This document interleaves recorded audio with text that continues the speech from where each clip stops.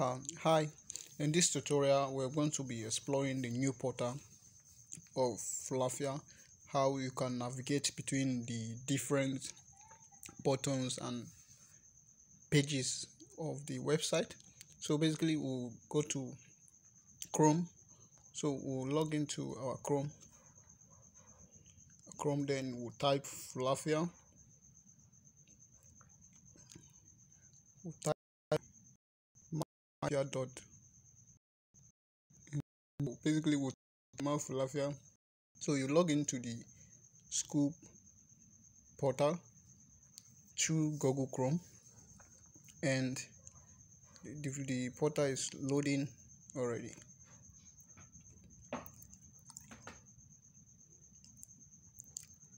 So basically the portal is loading.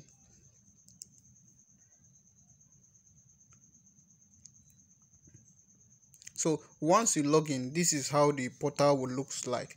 This is how you look like. So basically, if your phone is not on desktop mode, you need to take it to desktop mode by clicking on the three dots at the right hand of the Chrome. So basically this place, you click on this three button and you take it to desktop mode. So mine is in desktop mode, so I'll leave it like that. But if yours is not in desktop mode, you can take it to desktop mode. You see as desktop side is thick with white and green, so you click on it and then you enter your matric number and then password to access your portal. So basically I've logged in with my logins already. So you see it has logged me successfully already. So I'll begin to navigate the portal. So this is how the new portal looks like. For most of you asking how to register courses, how to pay your fees and other charges in the portal, you found it very difficult. So I just record this video to show you how to navigate between the portal seamlessly without stress. So this is basically how the interfaces of the portal looks like. It displays your student dashboard, your information ranging from matric number, your details and all of that. So diving into the aspect, if you check by the left hand, by the top left hand of the portal, there are places for your profiles, and the rest of icons are also there, some buttons that will lead you to some pages. So basically you're going to click on, we have the first one, which is the dashboard, and currently we're on the dashboard. So the second one is your school fee. So you double tap on it. Once you double tap on it, it's going to bring out a list of drop down list. So this drop down list contains of your school fee and standalone. And standalone, in other words, means other charges, as you all know in the former portal. So if you want to pay your school fees, you just click on the school fee. So as we click on it, it's loading, and as you can see, it has loaded already. So it has loaded already. So basically you come to the portal and then you select your session.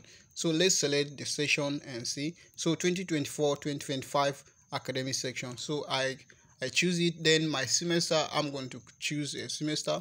So basically we're in second semester, so by default I should be choosing second semester. So I've clicked on second semester already, and then it's loading my details. So as you can see, it has loaded my details, and it shows that my school fee has been paid already. So, and for the other charges, you can still click on the same icons to, which is the standard. Then you double tap on it to show you, then, and you click on stand alone for other that's for the other charges. So we click on it. I've clicked on it, so it displays again. So I will choose my session. The session is 2024-2025 session.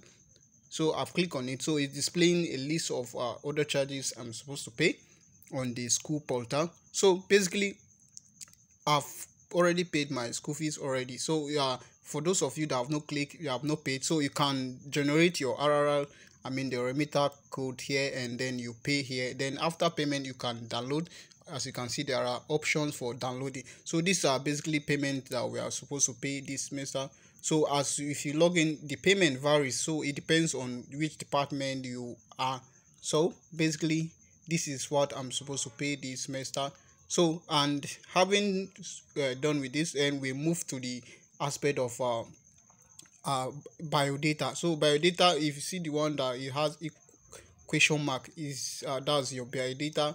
If you want to update it, and you just click on it and it will load and you update it. But I think that's not necessary this, because this second semester I believe everyone might have uploaded or rather update his biodata already. So having done that, and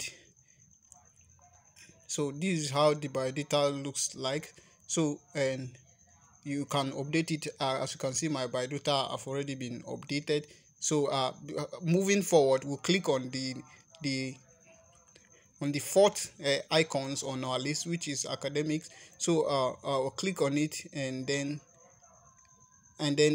click, double tap on it again so that it will pop up. Then on the academic buttons, we see that we have registration and we have result, and then we have choice of programs.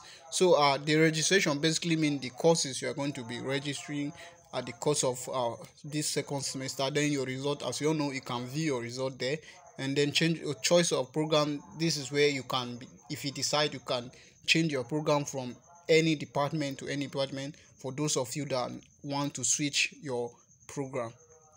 So basically, let's go with the registration. So for those of you that want to register your courses by yourself, and then you found it difficult on how to navigate the portal, so this is how the registration page looks like. So you just click on the below the academic details, academic filters, you are going to see academic section. So you basically choose your section, which is 2024-2025 academic section. You click on 2024-2025 academic section, then you select your semester, also second semester.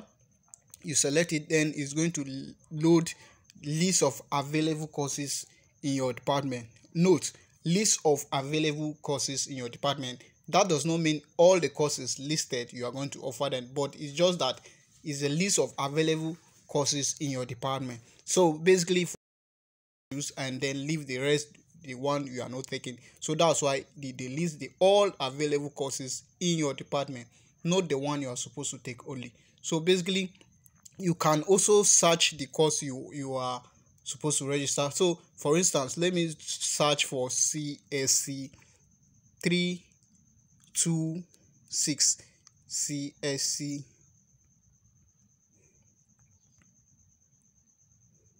326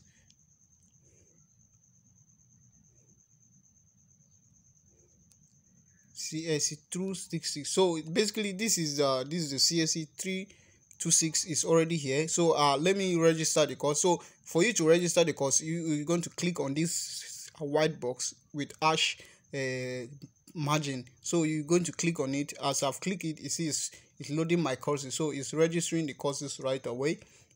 So it shows that my course have been registered. So after registering, it will display on that, then it will show you that registered courses. So, and the course I've registered is one. So this is basically how to register your courses. So having registered your course, there is option for downloading of your course form. There is also option to download your exam card. So you can quickly download your course form or download your exam card. So let's navigate the school website on the portal, that's on your self portal. So basically, there are also options, there are also other options you can also go through in the portal. So there are options such like for accommodation. So if you need house, if you want to stay in the hostel, you click on that icon. I click it. So if you don't want, you can go back and then click on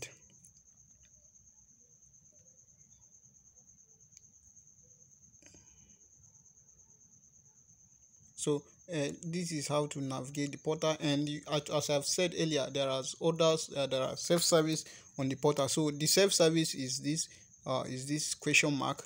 If you click on it, it's going to take you to a particular page. So whenever you have issue with your payment, like for those of you that usually do payment or on portal, and then you notice that the payment is still pending and you are stranded, you don't know what to do next.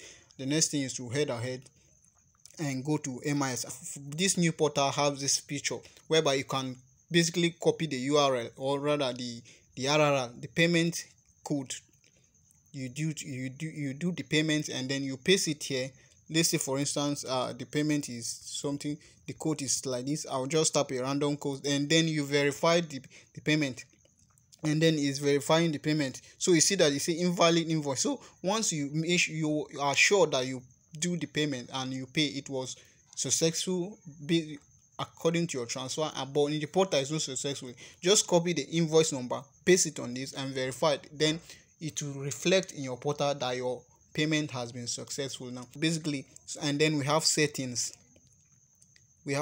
So you can click on setting to update your, maybe your password, your profiles, your some of your addresses, or maybe probably your passport.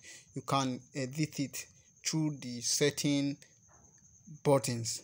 So basically this is how to navigate between the FUlafia portal, most especially the new portal they've created, and it's very, very awesome. It's nice having the portal. If you found this video is useful, I would like you to hit a like buttons, and on my YouTube channel also subscribe for more video tutorial like this, and expect more from us at Base Learning Academy.